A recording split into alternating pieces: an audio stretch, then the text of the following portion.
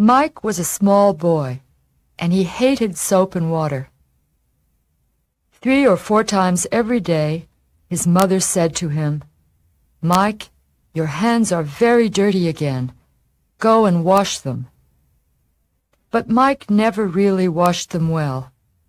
He only put his hands in the water for a few seconds and then took them out again.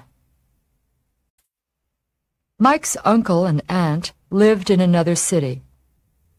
One day, they came to stay with Mike's parents, and they brought their small son, Ted, with them.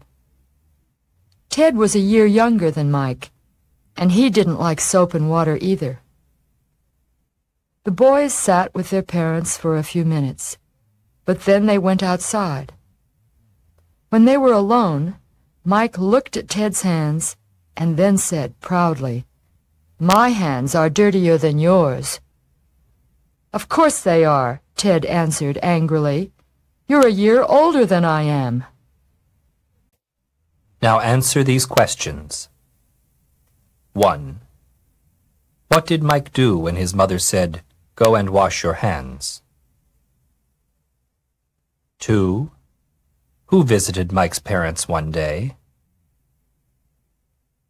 3. Who did they bring with them? 4. What did Mike do when the 2 boys were alone? 5. What did he say to Ted? 6. What did Ted answer?